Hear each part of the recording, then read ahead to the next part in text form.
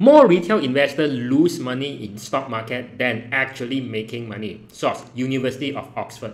Retail investors were exploited not only because big investors are exploitative, but also because retail investors are unable to compete with informed, sophisticated traders or investors, even in a perfect market.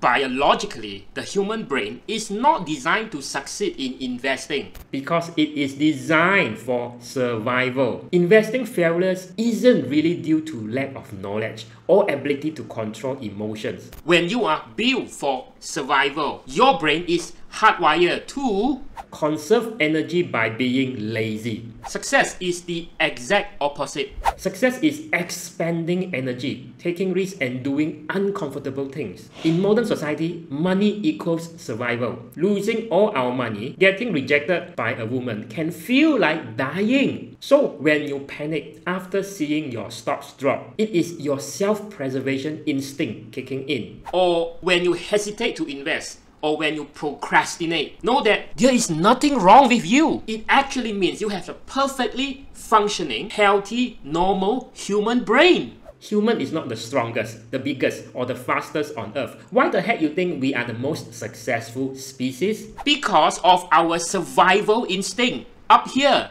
But the very same advantage that makes human race survive for thousands of years is also the same weakness that we have to deal with when it comes to investing our own money. Success in investing is not normal. Success is doing the things that many people would not do, where we risk our own survival, aka losing money, or even die in the process. When you truly want success in life, in a career or a business, there is no other way but to hack and disrupt and ultimately rewire the neural pathways in your brain. So we become totally comfortable in taking risks. Oops, not like that lah. First time of doing anything, sure it feels scary, but after doing it for 100 times, now it feels like a walk in the park because the neural pathways inside your brain has been successfully rewired. And if you still feel stuck after trying investing on your own, you may use this framework to decide whether to quit investing altogether. First step, ask why you want to quit. Is it just hard, or the thing that you are doing just plain sucks? Now, if it's just hard,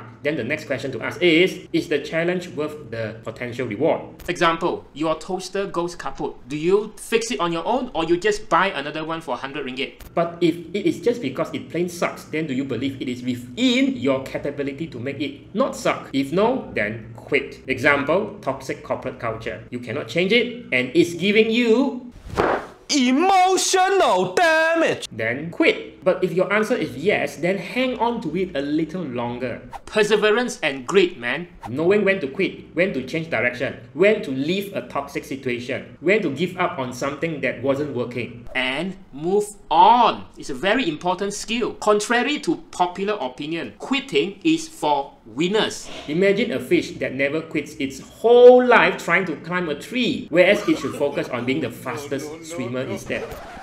Apa ni? But then after you quit investing, what to do next? People are talking about inflation eating our money value away. You can't help but feel dilemmatic. See below in the description how our clients solve it. When you lose less money in investment, you automatically make more money from it. And when you spend less money in investment, you have more time to focus on earning money using your skills and expertise, which turns into having more money or capital to invest. Here is the next relatable video you will enjoy.